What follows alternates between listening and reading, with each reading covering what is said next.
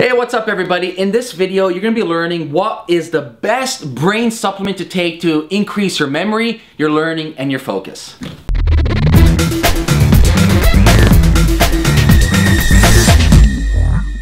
Hey everybody, welcome to Just Ask Amir show. And this week's episode, I got a question from Nathan, the Night Fairchild. And his question is, I've been looking into taking the brain supplement Oxiracetam. However, I have found several other newer racetam families. Is newer better, and what is the difference between the three? Nathan, that is a fantastic question. Now, for everyone listening out there, what racetams are, they're called nootropics. They're brain supplements to increase memory, cognitive skill, focus, and many different other areas of brain performance. Now, the difference between the racetam families is quite simple. One may be for increased memory, another one for focus and concentration, another one may be it has better delivery system.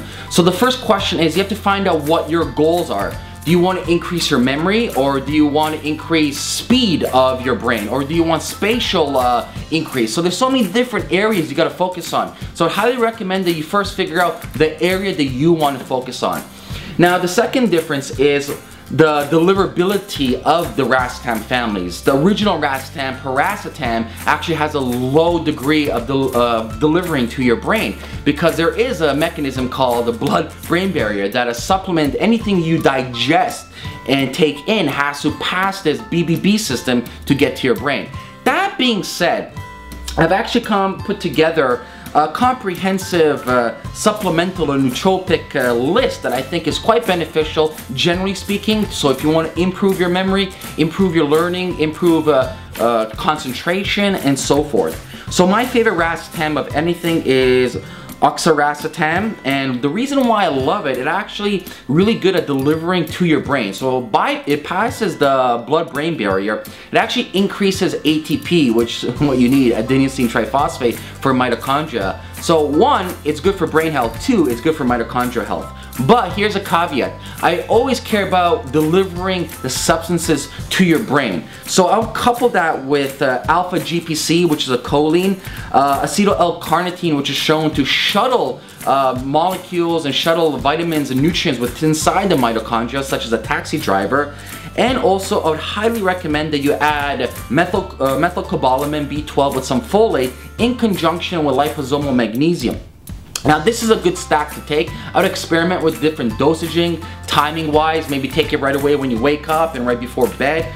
Also, it's really important considering we are water, we are H2O, and for your brain to function properly, you need to be hydrated, intracellularly hydrated. So I would highly recommend that you drink structured water, trace mineral water with lemon all day, maybe some baking soda to deliver it better. And combine this all together, and I'm pretty sure that you're gonna feel $1 million better. So Nathan, I really hope that I answered the question as much as I can for you. And for everybody out there listening and watching right now, if you want more information about what I do and everything that I preach about, just head over to amirrosic.com. The link will be right here. And please don't forget to subscribe to my channel, leave some comments, because I'll be answering your guys' question every single week in Just Ask Amir. So if you leave your questions below, I will try my best to answer them. Have an amazing week, my friends. Catch you soon.